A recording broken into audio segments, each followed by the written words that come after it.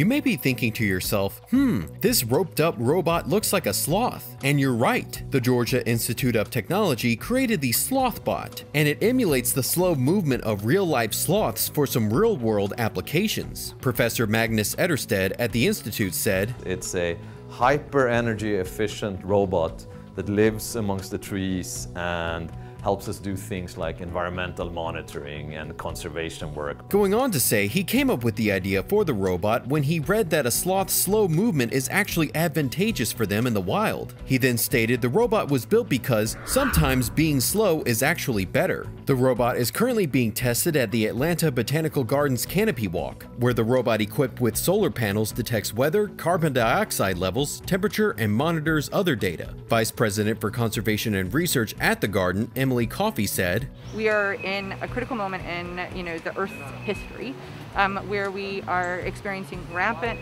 biodiversity loss. Nearly a quarter of all plants are at risk of extinction. What the Sloth-Bot will help us do is collect data to better conserve those species."